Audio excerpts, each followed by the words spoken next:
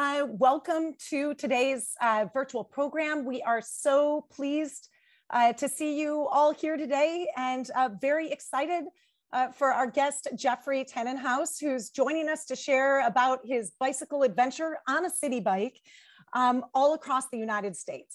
I'd like to welcome Jeffrey Tanenhaus to the program. He is a friend of mine that we met at a tourism industry event in New York City several years ago. And then he decided to go on an exciting adventure where he's going to tell us about taking a city bike and then making his way out to California on a city bike, which now he's also recently published a book, which we can see here on the screen, West of Wheeling, How I Quit My Job, Broke the Law, and Biked to a Better Life. So Jeffrey, if you'd like to come on and join us, and I guess, why don't we do a little bit of a, why don't we see in the chat, like if people have connections to some of the topics that we're going to be talking about today. So I guess first question might be, how many people out there own a bicycle? If you own a bicycle, if you could put that into the chat, or share with us if you're a bicyclist, or if you've bicycled yourself a long distance. We'd be interested to know about that, whether you yourself may have a similar story. And then I guess the other question, where we're going to end our tour today with Jeffrey, is going to be Tulsa, Oklahoma. Wondering how many of you have been to Tulsa? How many of you live in Tulsa? Do you have connections there? So please drop those into the chat so we can see who kind of shares common experiences with Jeffrey. So Jeffrey, thank you so much for making the time today. Can you share with us, just for starters, so people can get to know you, why take a city bike across the country? What was happening in your life at the time that you decided to do this? Thank you, Cindy. So yes, I am Jeffrey. I'm a native New Yorker. I was born in Manhattan. I grew up in Westchester County, and I found myself living in downtown Brooklyn and working in Times Square area. And the best part of my job was the bike commute. So I ended up quitting the job, and I kept commuting, as the short version of a longer story. Wow. Yeah. I mean, I remember you were working in the event planning industry, right? Here in New York City. How long had you lived in New York City by the time you decided to take that city bike and leave across the country? About four. I was living in downtown Brooklyn for between 4 and 5 years. And over that time, I worked in two different corporate event planning agencies, both based in Times Square, and was really getting burned out from that high stress industry. New York is a high stress, exciting city. And on the side, I had been doing tours. I actually had worked on the double-decker buses and was giving walking tours on foot in Brooklyn and whatnot. And that's actually how I got into the corporate event industry. And that pretty much sucked all the life and enjoyment out of me. And I found that the best part of my day was indeed on a bicycle. And I was a casual bike rider. I had my own bike. But when Citi Bike debuted in 2013, I believe, I thought this was great. I didn't have to take my bike out of my apartment and worry about it getting stolen, locked up on the street. I could take these one-way rentals here and there. And that's what I ended up commuting. And it ended up being just the best part of my day, was feeling in control of my rhythm and my route. And whereas when I got to work, was kind of at a desk in the dark. There was no natural light in this office, where I worked, at least the second one. And so that only increased my desire to be outside and on a bike, where I felt in control of things. And sort of had a kind of a career crisis, realized that this event planning stuff was not going so well. Had doubts about even if I wanted to be in New York, which was really all that I knew, and wondered what else was out there in the United States of America. I had not traveled very much within the US as an adult. And I had traveled a lot around New York City on a bicycle or a city bike. And I just had this idea, crazy idea of what if? And that idea did not go away. And so for more than a year, I was thinking about this, and I reached out to Citi Bike to try to get permission or sponsorship and try to do things, the right way to see if they would let me do this. And the answer was no, or we're going to ignore you. And eventually I just put all my stuff into storage. The lease on my apartment ran out. My job was coming to an end by mutual agreement. I had no reason left to be in New York. And I still had this idea. And I said, okay, let me take this equipment that I know and I like in New York and pay for it through my membership. So I was an annual member. I undocked the bike on my credit card, and then I did not return it, as you can see from behind me. And it was not like a taxi meter where the rate just keeps going up the longer you go, but it maxes out after 24 hours. I'm sure people have a question of how much that actually cost. And in the fine print, it was $1,200. It ended up being $1,200 plus New York State sales tax. So that was a little extra that got me for that. But the bike was fully paid for it. There's a line in the book where I say that Citi Bike took my money, so I bought their bike.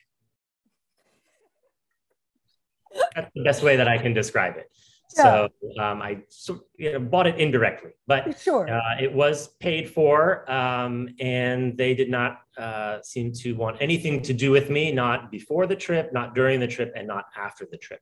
So that is why I still have it, because I paid for it. But at the time, I didn't really know how far I was going to get. I just wanted to see what else was out there. And you end up starting a blog called Country Bike with an I, so kind of playing off the Citi Bike name, which I thought was so creative. You're not alone in being a bicyclist who's traversed the country on this call right now. We actually have Peter, who is tuning in from San Francisco. And he said he bicycled from New York City to San Francisco about 30 years ago and retired from being the first bicycle program manager for San Francisco for 14 years. We have, let's see, Sylvia, who said she biked cross country in 2000 from Washington to Maryland, 4,345 miles, and has also biked a 3,000-mile East Coast Greenway, but not all at the same time. So that's really neat. So hopefully we'll get the chance. Peter also says he has connections to Westchester in this part of the country, and that he's visited Roger William Park. So we have people that, like me, who happen to have bicycles, use it to commute.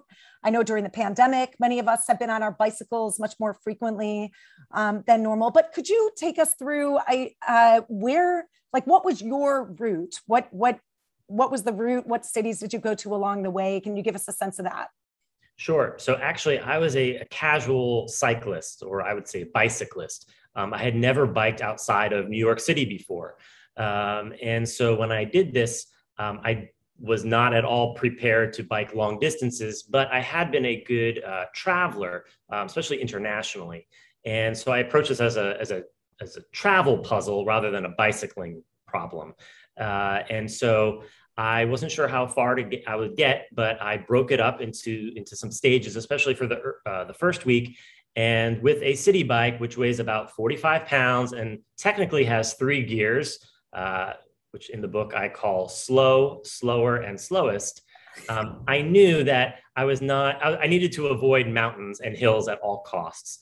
And that is much easier along the coastlines and along rivers. So rivers do not go uphill. They're flat. They're in a valley. So I would look for roads along rivers, and particularly rail to trails, which we'll talk about in a little bit, to find my way west. But in the beginning, I actually went directly south. I put the bike on a ferry to the Jersey Shore, the top of the Jersey Shore, because bicycling west out of Manhattan, if anybody has done it, is not an easy ride. You pretty much have to go over the George Washington Bridge, and then you get into some really unfriendly industrial areas, very congested, dense areas of New Jersey. So I was like, let me just skip ahead here. I'm not trying to set any kind of record. If I take a boat or a hitchhike here and there, I'm going to do it. I just got to keep going. So I put the bike on a boat and then began going down the Jersey Shore. And but I did not know really where I was going. I tried to plan it out a few days in advance. There is a worldwide network for bicyclists. It's like couch surfing, but for people on long distance bike tours. It has a funny name. It's called Warm Showers. And that is like the couch surfing for bicyclists. And I was able to contact hosts along the way who would agree to let me sleep over. That's great. And can we, I think we have a map here, so you can kind of walk us through. This is a map that shows some of the cities along the way. And so this kind of highlights your route. I don't know if there's anything you want to say about the route itself. I guess it's sort of incremental. So you're hearing from hosts who are, in many cases, bicyclists themselves, who give you tips on where to go nearby. And that's kind of what's taking you along much of this journey. Is that right? That's right. Yeah. So I planned it, as you can see, it goes down south to Cape May. I made my way over to Washington, D.C. And then I followed a rail trail from DC to Pittsburgh. And we'll talk more about that in a bit. And then there was another trail in parts of Ohio. And then there was, I just kind of kept going west, finding the least trafficked, kind of safest, flattest roads possible through southern Indiana, southern Illinois. Missouri had a great rail trail that got me almost all the way across Missouri. And then that's where things got kind of dicey. Basically, that western half of the country was no fun on a bicycle. And if anyone has been cross country, they can probably relate to that. Even just driving through some of these big box states, there's not a lot of excitement, and there can be a lot of hills, certainly a lot of wind. But I followed Route 66 from around Joplin, Missouri, all the way west to Santa Monica, California. And that had been recently designated as a bicycle route by Adventure Cycling, which comes up with some of these long distance bike routes. However, it was not it was a rather treacherous ride on a bike. For some of these parts of Route 66 don't have any shoulder, so I'm on a 4-lane highway next to semis in a traffic lane. Yeah, I mean, reading your book, it does seem like there are certain stretches where you're just being passed by these huge tractor trailers, and it's really some of these roads you had to traverse in order to get out west. Seemed like the kind of dicey situations. We do want people to drop in their questions or their own stories into the chat. We're trying to get the ball rolling with questions, but feel free to put your questions in here. Andrew, who's producing behind the scenes today, he has a question for you, which is, have you reached out to Citi Bike since they were acquired by Lyft? Do you think their attitude might have changed? That's a great question. I don't know. I have not talked to them. Maybe I can mail them a copy of the book. But there certainly is new corporate administration managing the Citi Bike program, which has really flourished in the 5 years, and it's really wonderful to see all the places now you can go on the bike in 5 boroughs. Maybe it's not yet Staten Island, but they've got, I don't know, they're planning on it. So it would be worth my while to reach out to them, but as of now, I have not. Okay. There's also 2 other questions, and then we'll move on to kind of discuss some of the people you met along the way, which is really central to the narrative and the story you have to tell in the book. Marilyn is curious, like, when did you do this? Which is just very fundamental. And Peter is wondering, and I know people have asked this question a million times, it is a 45-pound bicycle. What was the story in terms of your gear, and how heavy was your gear?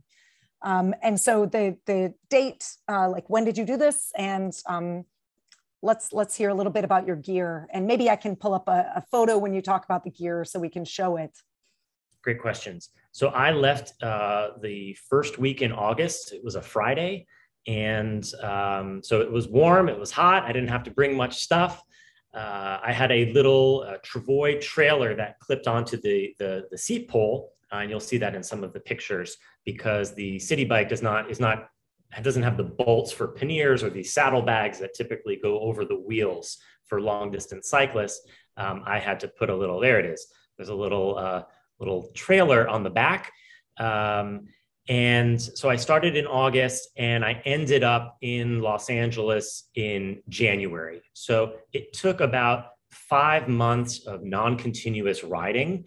By that, I mean, I wasn't trying to set any land speed records, especially not in this kind of bike. And I was most interested in exploring America to see what else was out there, and to maybe find a new city to call home.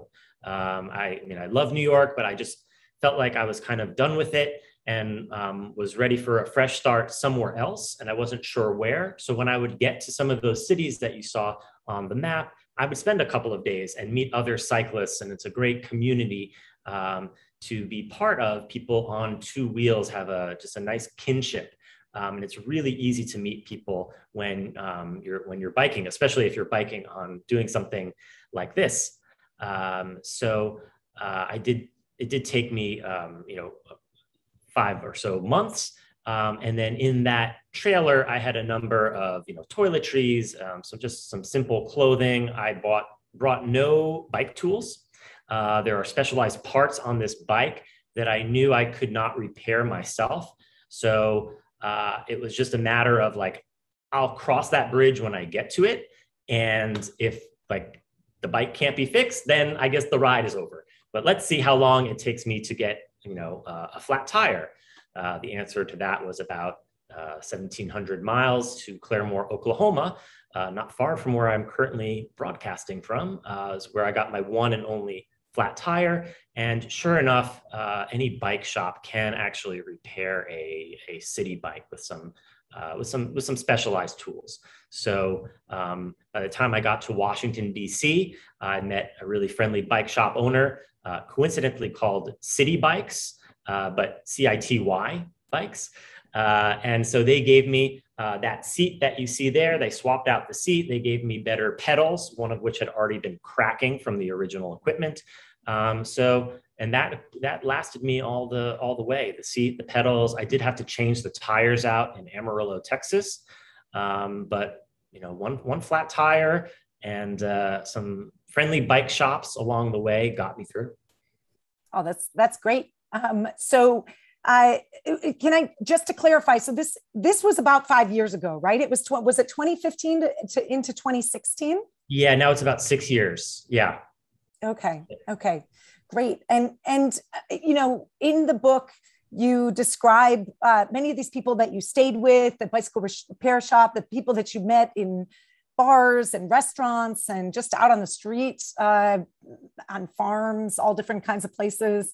I know there were a lot of people that were generous with their time and were super kind and giving. And I'm just wondering if you have any stories that you love to tell about any people that you met along the way where you were just astonished by their generosity.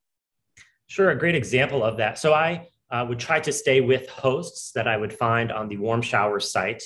If I could not find that and it was warm enough weather and there were campsites, I would do some camping, especially along the rail to trails. There were a lot of free or low-cost campsites, which were great. And then if I couldn't find a campsite or a host, then I would stay at like a B&B or sort of the cheapest, least sketchy motel, which was probably a Motel 6. And there was one night where I just wild camp that's in the book in Indiana. I didn't have permission. It wasn't a campsite. I was just going to roll the dice and see what happens if I just sleep out on the street. But when I was first setting out, I did plan it in advance, and I was shocked by the hospitality and generosity and trust of fellow Americans. And this was just next door in New Jersey. As a New Yorker, I was always suspicious about things, and, people approach me, and I'm always have my guard on high. And the first night I contacted somebody to stay in La Valette, New Jersey. They weren't going to be home, but gave me permission to camp in their backyard.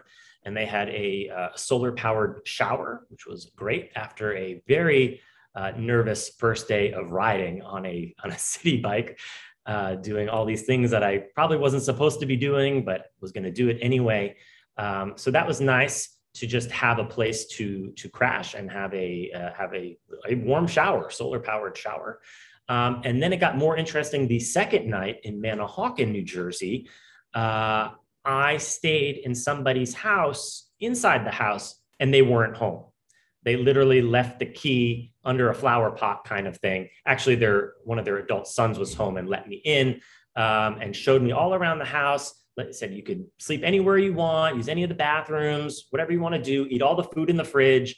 And I was like, is this normal? Like, can I just, maybe I don't need to like have another job, and I can just, bum around and keep, staying with people and being fed by their generosity. So I stayed with someone, at a house. Nobody was home. And then there's a third night I stayed in couldn't find anybody in Atlantic City. So I stayed in a motel. Even the Motel 6 there was too expensive. So I had to stay in a motel above a shop that was cash for gold. So sometimes had to find the cheapest place to sleep. But then the last night in Cape May, New Jersey was the high point of the Jersey Shore, because there the host family was home, and they cooked me a wonderful Garden State feast of all these fresh fruits and vegetables. And there they are on the left. That's Carol and Mark and their friend in the middle. And they were cyclists as well. And they just showed me a great time. I ended up spending 2 nights with them. Again, I wasn't quite in a rush, and their hospitality was really wonderful. And we got along really well, and I remain in contact with them. So some of the nicest, Peter says, some of the nicest, most friendly and helpful strangers I ever met were on my bicycle tours. And it seems like that's the same with you. Now, we do have people here, I'm sure, who have some of their own recommendations. I see Sylvia here mentioned the website Rails to Trails, which is an excellent resource for people that are interested. She said it's a great American trail project, connects trails from Washington, D.C. to Washington State. And she also mentions traillink.com as a great resource. For you, but based on your experience and where you bicycled across the country, if you were to recommend some of us do portions of your trip, which for you were real highlights? Sure. And I think we have some photos of these rail to trails, and that's a great resource. Thank you, Sylvia, for pointing that out. Before that, I hadn't really biked outside of New York, so I didn't really know what a rail to trail was. But I was very thankful that they existed. And there are 2 rail to trails that connect seamlessly from Washington, D.C. to Pittsburgh. And that helped me avoid the Appalachian Mountains in Pennsylvania, which are no fun on a bicycle. So it starts out here on this is called the C&O Canal Trail. And that was a bit a bit overgrown. It was a very natural trail. So actually the Citi Bike, this was the first time where I was like, you know what? The Citi Bike is actually a great touring bike on this kind of larger gravel, uneven paths with roots and rocks and things like that. Kind of just making my way across the landscape here. And in the book, I describe the history of the C&O and sort of what that was about. But as it goes up along the Potomac River. It goes through lots of historical sites, including Harper's Ferry, where I spent 2 nights. And I really got to rediscover an American history that I had learned in high school, but kind of forgot about, and now was living it by going to these different trail towns and reading all the signage along the way. So the C&O Canal this trail goes from Georgetown in Washington, D.C. to Western Maryland, where you can pick up the Great Allegheny Passage, which goes 150 miles to Pittsburgh. So the Gap Trail, as it's called, the Great Allegheny Passage, is much more of a manicured trail. In my book, I describe it kind of like a golf course. You can see here, it's just has the nice mowing on the sides. It's a level crushed limestone rock path, and it's a really nice, easy ride. But if I was able to do both of these on a city bike, so I think if you have your own bike, maybe not a road bike, but a touring bike will certainly get you through it. And that together is 235 miles through landscapes like this. And this was in Western Pennsylvania on the way to Pittsburgh. So some really scenic paths without cars, pretty much without hills because it's along rivers, and some really nice riding campsites. You can stay with hosts if you can find one. Just really nice to commune with nature and get out of the break the cycle of your daily life.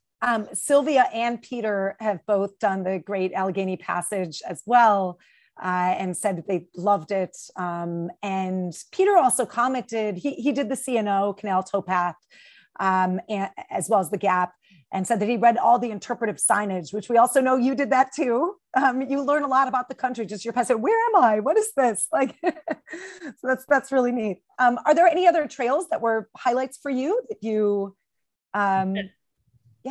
There's another slide for the Ohio to Erie Trail. So that goes from Lake Erie up. You can see the outline there from Cleveland down to Cincinnati. So I didn't take that whole path, but I took some of it down to Cincinnati, which is a wonderful city. And shout out to my cousin Michelle. I believe she's on this call. Thank you for your hospitality in Cincinnati, which is actually one of the cities that I ended up liking so much I considered moving there along with Pittsburgh. Michelle says hi. She's happy to be here. So that trail, at least the segment that I went on, was paved. That was paradise. I mean, it was flat and it was paved. There's nothing a cyclist can ask for more, for no cars, flat, and a paved trail. So that was a very nice trail. I guess that if there's anybody, again, please drop in your questions.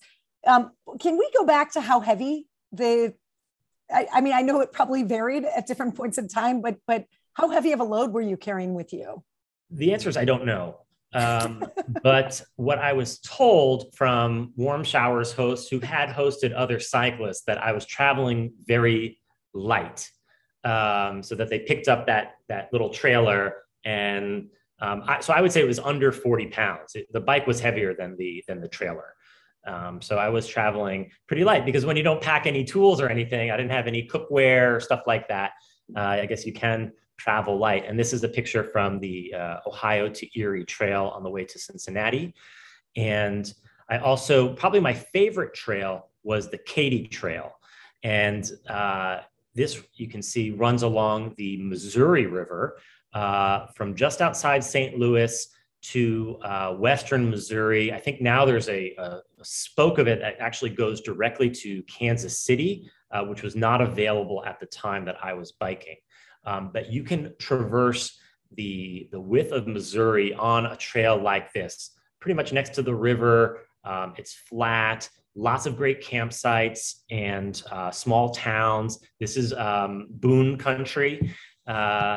Daniel Boone passed by some of his landmarks, and also the Lewis and Clark Trail passed alongside the Missouri River. So I was reading plenty of signage about that. And the chapter about the Katy Trail in my book is sort of like probably the biggest feel-good chapter. That was a high point. It was early October. There was just a little bit of color in the foliage, and the trail was just great riding. I was now halfway across America. Like, what could go wrong? And I even thought about maybe biking back to New York once I got to California. But after the Katy Trail, things went downhill. And by downhill, I mean uphill. Now, there is a place on the Katy Trail a town that you stopped into, right? We have this image here of a concert hall. Where are you at in this image? This is a little German town called Hermann, two N's. Hermann, Missouri. It's about an hour west of St. Louis in a car. It might take you about a day to bike there. And this is right on the trail. And this was founded as a second fatherland for German immigrants who some of their the immigrant leaders on the East Coast, especially Philadelphia, were worried that the German immigrants were getting too assimilated to the American ways and wanted to preserve their culture away from the East Coast. So they found this site along the Missouri River that reminded them of the Rhine in Germany, and they established all of these little institutions and bake shops and breweries and beer halls and guest houses and everything like that. So this is like a little German town in Missouri, and it was a great time. I thought about spending a second night there, but I really did have to keep going. But that was a really unexpected find and wasn't even in my original plan. So that's in the chapter about the Katy Trail, of how I discovered Hermann and all the great things I ate there. So Peter is wondering where the best place is to order your book, and Andrew just dropped a link into the chat in case anyone wants to check that out. And I hope you do. I read it on my vacation this summer, and it was a real pleasure to just go on this journey with you. Even though we were following you on Instagram and also all the press that was coming out about your trip. And so I wanted to, speaking of slowing you down, so you just mentioned that you didn't want to stay an extra night, but I know also that as the trip went on, you were getting more and more visibility and press. We have this slide here. I don't know if there's anything you want to share about your experience of engaging with the press as part of this whole adventure. Yeah, I think some people criticize me for sort of this attention-seeking trek, when in fact, actually, I really didn't quite welcome the press, as it really slowed me down, having to set up interviews, email photos, put things together. And there were times when I was like, I've got to get to somewhere before the sun sets, and I've got to stop and answer your questions. Actually, that picture from before where the bike was in the woods with all those straight tree trunks was one such time when the New York Post got a hold of me. And that was the first piece of press to come, was that Ride On Man article. And it ended up being very favorable, but I was quite worried about that. Right around there, when I had one bar on my cell phone and this reporter wants to have a 45-minute conversation. I'm like, that's a precious hour of my time. But for those of you in New York, know that the New York Post is not particularly bicycle friendly. And I was very worried about the coverage I would get from them. And the only assurance I got from the reporter is that she said it would not be running in the crime section. So sure enough, it was actually very nice coverage, and that created a lot of other coverage as well. And so it was fine, but I didn't, I wasn't looking for headlines and media and stuff like that, but it did find me at certain points in the journey. This is kind of going back to, this is just a sweet story that Peter shared from his adventures and connecting with people along the way, bicycling across the country. He says, a friend I met on a group bicycle tour was ahead of me and left a note on a state historical marker just off the road because he knew I would pull off the road to read the sign. I think that's great. I mean, you met other bicyclists. There was a young woman from Korea, is that right? who biked with you part of the way? Yeah, probably the most impressive cyclist I met along the way was a young Korean woman who it turns out just had graduated high school and was biking across the United States. And I met up with her. I overtook her. She was actually traveling more slowly than I was. And I guess it was the day that I was crossing from Oklahoma into Texas. So kind of the middle of nowhere up there, and was just floored at that she was doing this by herself, that she was so young. English was not her native language. And in the book, she should write her own book. But she also was doing some camping and would actually go and knock on people and see her camp in their front yard, who made it across the U.S. Even braver than what I was doing. Jeffrey, for just a second there, you broke up. I just wanted to so she was knocking on people's doors and then asking if she could stay in their yards, right? Or on their property. Yes, that's correct. Wow, unbelievable. Yeah, Peter also says that he had a lot of local press that he was interacting with, and it was an AIDS fundraiser called Cycle for Life, which I'm sure you encountered some people that were also doing charity rides or were familiar with. Is that something you would want? Would you want to bicycle across the country again? I don't think so. Maybe some of these rail to trails. So I mentioned the ones that I was on, but since that time, the Empire Trail in New York now offers 750 miles of trails. I believe there's one that goes from Manhattan up to the border of Canada, and then another spur from Albany to Buffalo. So like doing something like that would be really cool. But I don't quite have the appetite to travel long distances on roads that are used by cars. And maybe not on a city bike. I don't know. I'm just a guess. I don't know. Maybe there is someone here who asked whether you consider yourself a cyclist now after this whole adventure. No, I really consider myself a bicyclist. I don't ride for speed or for distance. I am true to my brand, and I've been living in Oklahoma now for 5 years. I do not own a car. So I only get around by bicycle, not the city bike that is used for ceremonial purposes only. But I have a road bike. Actually, it's the same one that I started out on when I got it under the BQE about 10 years ago when I transitioned. When I was leaving my first event job, I was quitting without any backup, and I had to like slash my budget. And the first thing to go was that monthly Metro card. And that's how I ended up on a bike to begin with. I said, let me get rid of this. I think it was $104 at the time. And I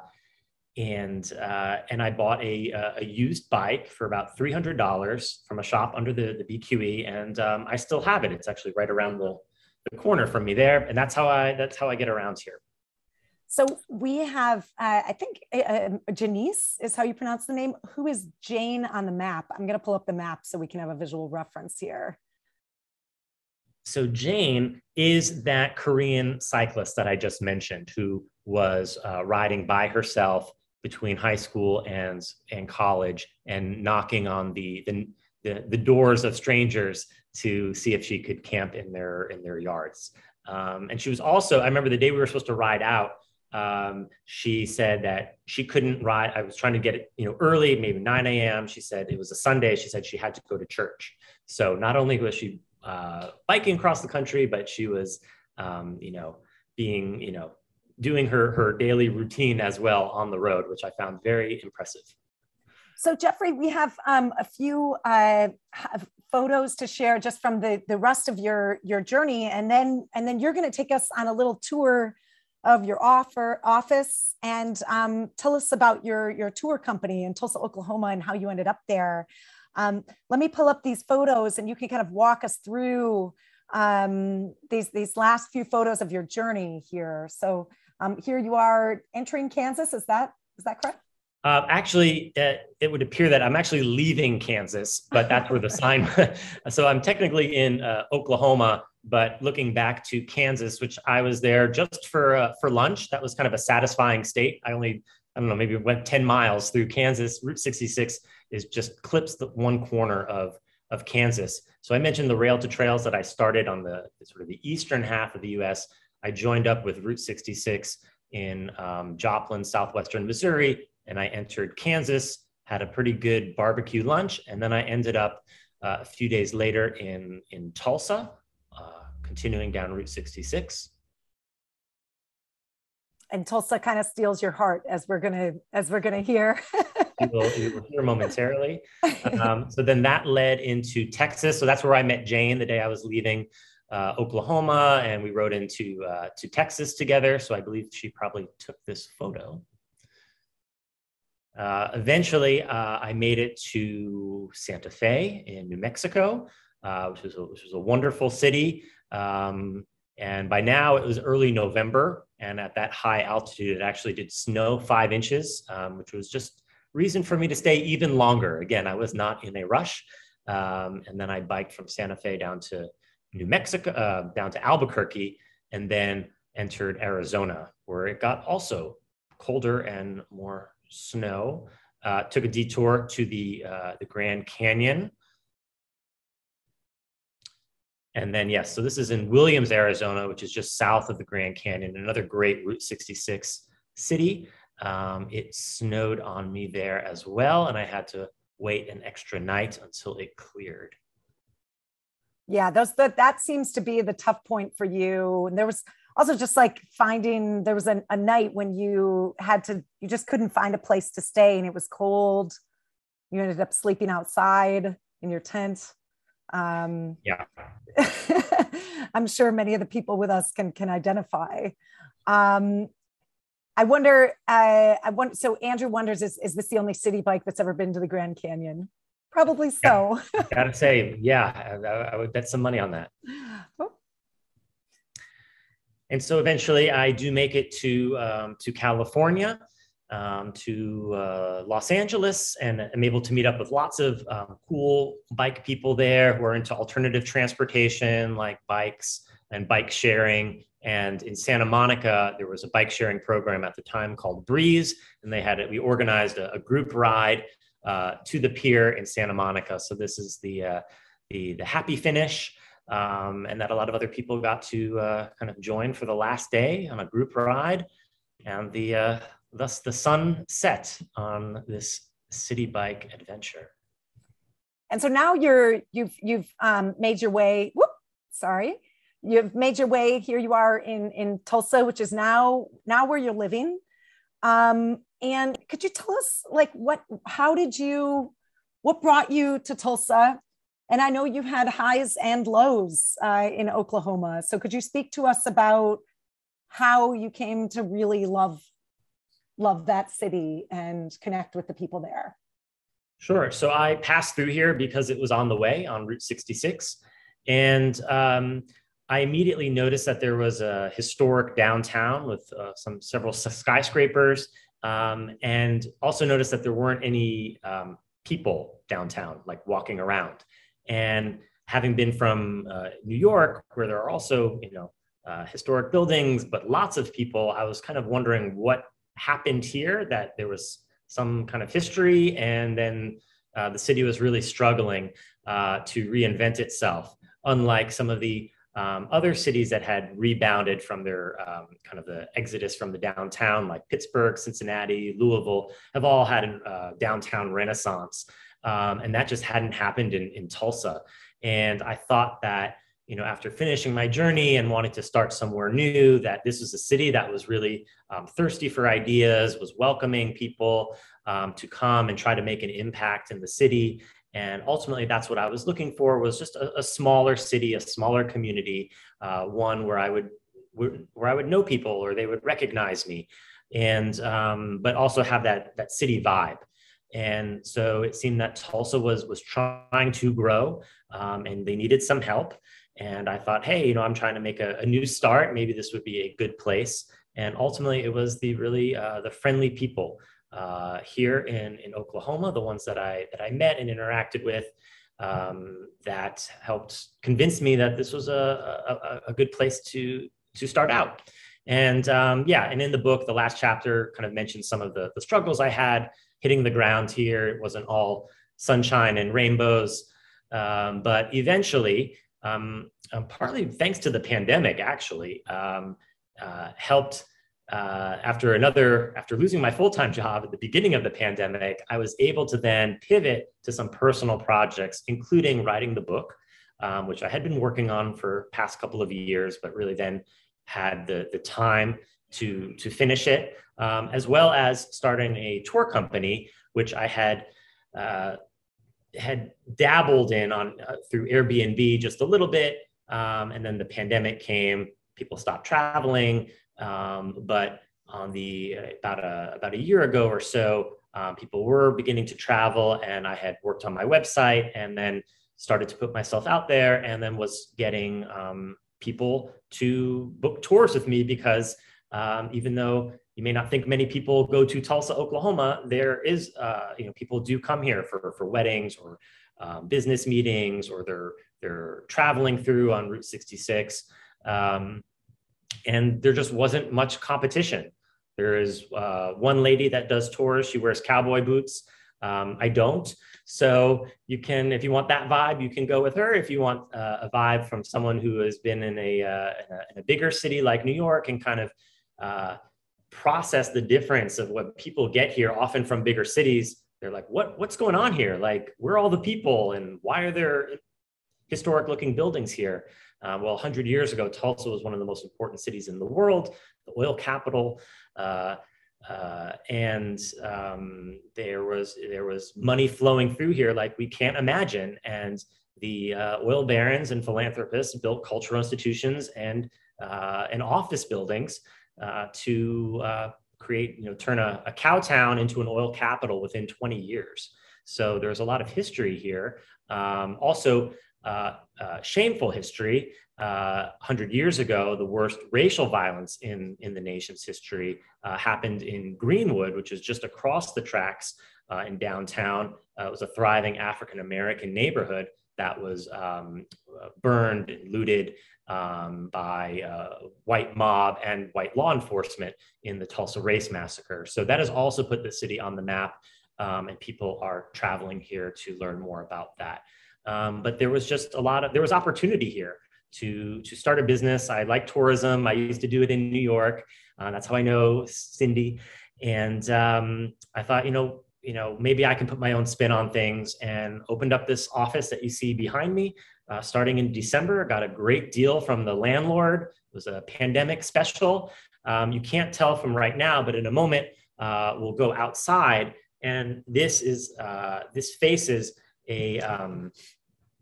one of the main commercial streets in downtown Tulsa, South Boston Avenue, kind of like the Broadway of Tulsa, where all the important skyscrapers were built. And I have a storefront in an historic Art Deco building that was built that opened in 1931. And right across is a little coffee shop on the other side. And so here I am, like in the middle of it, and have this opportunity. And the space had been vacant for a while. And there are many other storefronts that are vacant, even in the downtown here. So if you have a great business idea and you're looking for somewhere to do it, you can check out Tulsa, and they will even pay you $10,000 to move here. That's a program called Tulsa Remote. And I did not get that money, as it did not exist at the time that I came here, which I predated that program. So the city is trying to attract more diversity, more ideas, more entrepreneurs. But it's the place where there is opportunity. And even as someone as an outsider, I didn't have much money saved up when I arrived here, that eventually I was able to start this little tour company. Cool. That is so great. Yeah. We're going to take a little tour. Sylvia did ask about Art Deco and whether there are Art Deco buildings in Tulsa, and we're going to get a chance to see one of them. Yep, so do you want to switch over to your other device so that we can take a look around your office. Jeffrey, we're jealous. I really love, I mean, having an office like that is such a luxury. It's something Turnstile Tours, we at Turnstile Tours dream of. Okay. So we're going to take a look at your office. You have a lot of Oklahoma and Tulsa ephemera.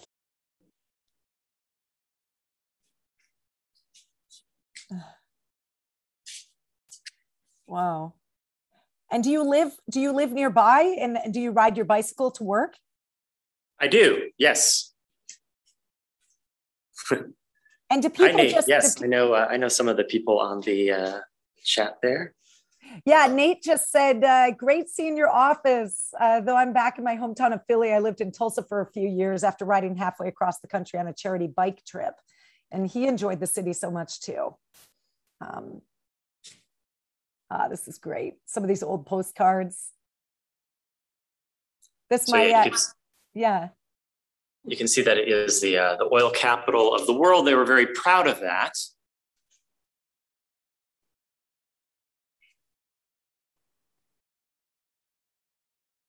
We have a few minutes here, so we're going to kind of take a peek at some more of this ephemera and then step outside.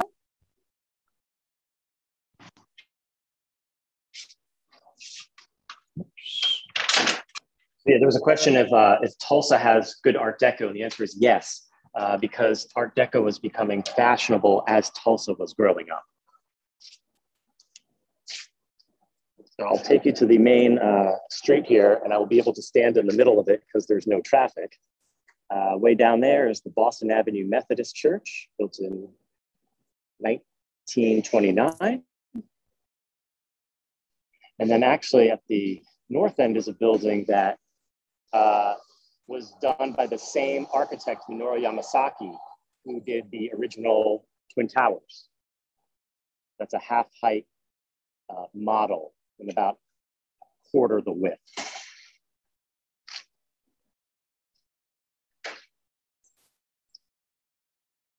And here is the building. This is called the Philcade.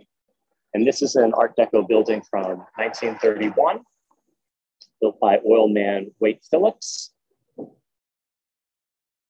whose older brothers founded Phillips 66. This is a coffee shop. And you have a showcase right there too of where you market your services for people that are heading into the building. Yep. So the coffee shop is right here. Tulsa has a good local coffee scene, I have to say that. And then right across the way is this little office. You're all welcome to come visit, take a tour.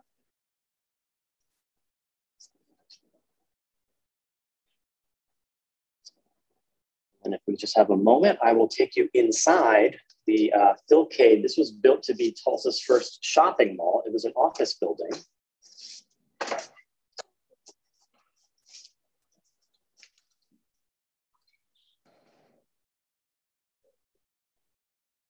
And the Art Deco in here is a zigzag style. This was the first Art Deco period. It's very geometric and vertical. And the ceiling also has some native Osage tribe motifs and the sort of that border, the triangles there. And we have a question here, which is what kinds of things are people tend to be interested in when they come to Tulsa? Do you do a lot of architecture tours, or do you any on a bicycle? Are they mostly walking tours? Yes, I do. They're all walking tours. I do have an architecture and Art Deco tour that starts here in the Philcade. I do some downtown history tours. There's a tunnel tour that goes underneath some of the office buildings. Oh. I can do a tour of Greenwood. I tend to refer those to Greenwood-based organizations. So yeah, this is the Philcade. These were once all little storefronts, little shopping mall. Wow. Wow. So Jeffrey, it's been really neat to see inside of this building. What is this building called? The Phil Cave, P-H-R, I'll show you here. Okay. It's Uh-huh. so Phil for Phillips, Wade Phillips was the man's name, the oil man who built it. And Cade comes from arcade, an old time word for shopping mall. And he actually is an office building, and he later built a penthouse on the top of this building. And a couple now lives there, a different couple lives there. So.